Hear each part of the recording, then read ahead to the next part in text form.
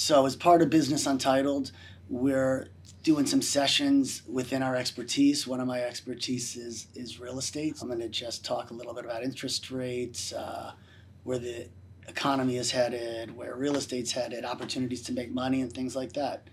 So hopefully you'll learn something.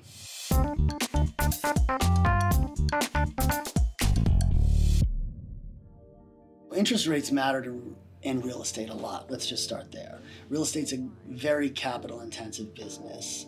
Everything that we build takes a lot of money, effectively. So if you contrast it with something like a software business, it's very different. You need a lot of capital, right? So that means you got to borrow a lot of capital. Part of real estate is being able to create the product and the market and the sales, but part of it is also understanding how capital structures work and how interest rates affect that.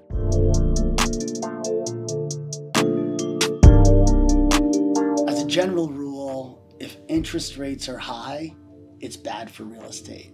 If interest rates are lower, it's good for real estate.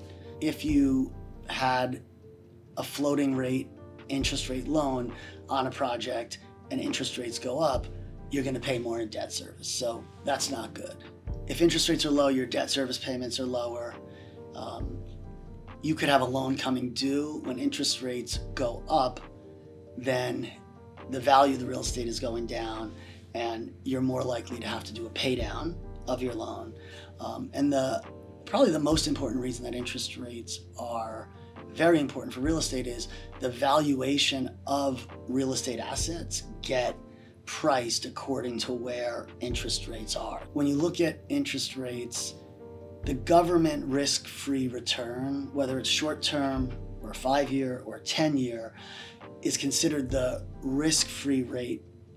If I wanted to lend somebody money, I'd lend it to the US government because they'd have the highest likelihood of paying back. Pretty much all financial assets, including real estate, companies, things like that, are priced higher than this government rate. So as the Fed starts to play with interest rates, say on the short term or the 10-year, the cost of financing real estate goes up. And so you know this, like in your own personal home, 2 years ago you could have got a mortgage at 3.5%. Today that is going to cost you 7%. So if you're borrowing $1 million, you just went from a $35,000 a year interest payment to $70,000 a year interest payment. So somebody that might have been able to afford that house in that example at $35,000 maybe can't afford it at 70, and so the price has to come down in order to compensate for the interest rate going up. So in general, interest rates going up, bad for real estate.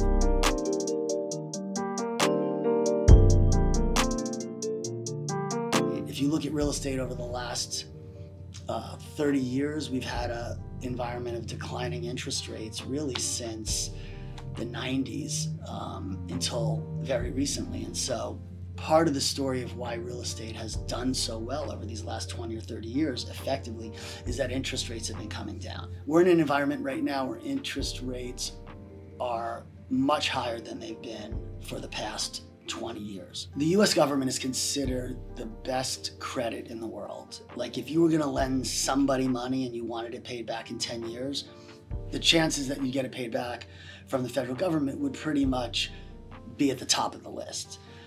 If I'm trying to borrow money from somebody and their choice is I could lend it to the government at 4%, why do I say lend it to the government at 4%? Because when you buy a treasury bond for 10 years at 4%, you're effectively saying, okay, government, I'm loaning you $1 million, you're paying me 4% interest for 10 years. That has very little risk with it. If you want to make more money on your $1 million in my example, then you might do something slightly riskier, but not too risky. So maybe residential real estate would fall in that category of being slightly risky. Hotels, a little bit riskier. Office buildings, a little bit riskier yet.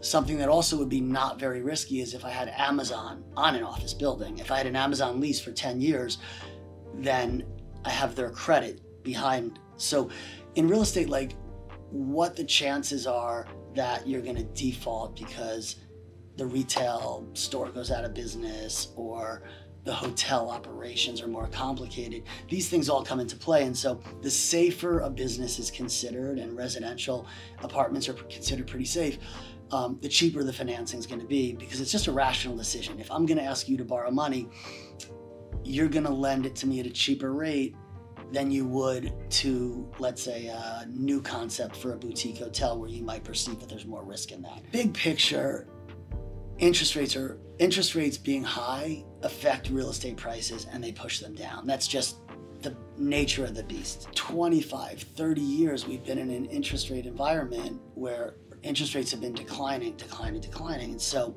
in addition to rents rising, you've also had the cost of capital, right, interest being reduced. And so that's been a really, really good environment for real estate over the last 20 or 25 years. The entire market has had a real bull run because of that interest rate behavior. Recently, interest rates have been going up, and you might ask the question, why? Like, why don't we just make interest rates go down again?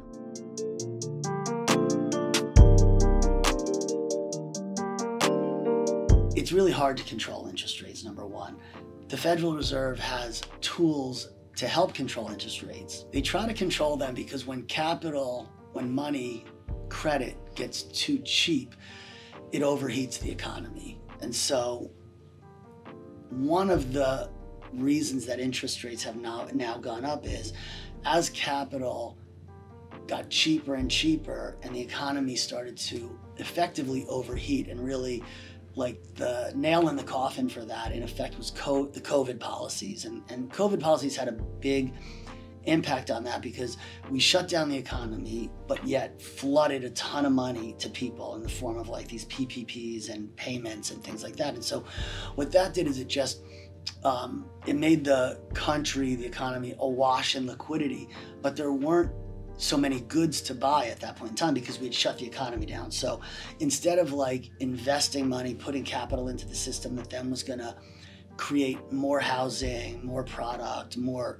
goods, things were shut down, money went into the system, and so the economy really, in that context, overheated. And how do we know it overheated?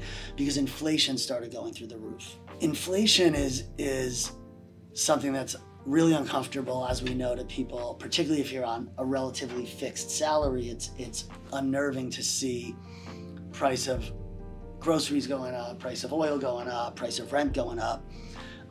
These are super complex dynamics that we're talking about, but effectively, as the economy was overheating, as inflation was starting to become the reigning problem in the country, the Federal Reserve had to take measures to combat that. So what do? They raise the short-term rate. Why is that important? Credit cards and all kinds of loans, car loans, any kind of floating rate, debt, credit, mortgages, get priced off of this interest rate that the Federal Reserve sets. So when you hear like the Fed has a meeting, I think it's coming up in a couple of days, and people are saying, oh, are they going to raise rates? Are they going to lower rates? Well, that has a tremendous impact on the economy, because if they raise rates, everybody's credit card loan gets more expensive. Everybody's floating rate mortgage gets more expensive. And so the net effect of that is it starts to take money out of the economy because it makes credit more expensive. And so you might have thought to yourself, oh, I'm going to spend money on this or that, but now your interest rate starts going up. You start saying, you know what? I'm not going to make that purchase that I thought I was going to make because my money's tighter. That's what the Fed is trying to do when they're raising interest rates.